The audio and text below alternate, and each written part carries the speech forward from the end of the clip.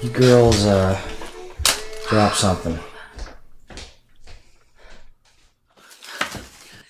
You can't prove it's mine! You smell good!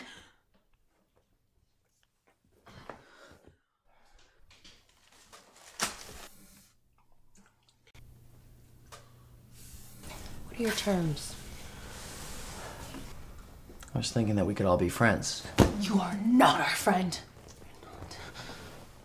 Look, I don't make a lot at the hospital. Probably because nobody likes you.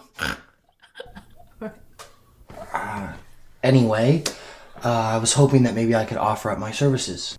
Maybe sell? I have a direct contact to junkies. Look, kid, you just got yourself into a situation you can't get out of. I know how to hide a body.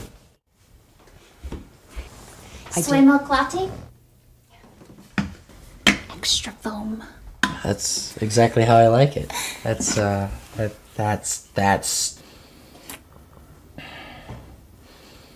Your smile does not light up this room.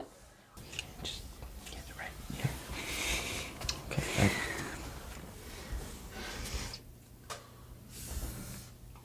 We appreciate your offer, and I'm sorry that this dipshit Kibblets got you involved. But we have a thing going here, and we don't need your help. I think you do.